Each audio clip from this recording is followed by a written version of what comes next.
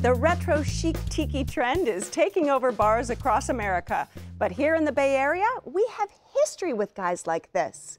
The iconic Trader Vic's dates to 1937 and Tonga Room at the Fairmont, San Francisco to 1945.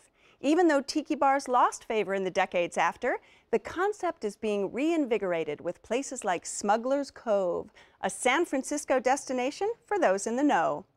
The original idea of bringing the feel of the South Pacific and Caribbean to California came in 1934 when Don the Beachcomber opened his place in LA. This lounge gave birth to whimsical tiki decor, such as thatched roofs, carved masks, Polynesian food, and fruity rum drinks.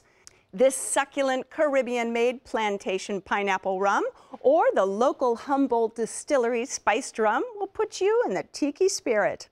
Go on, don your Hawaiian shirt and lei and suck down a good rum bowl. It's all good.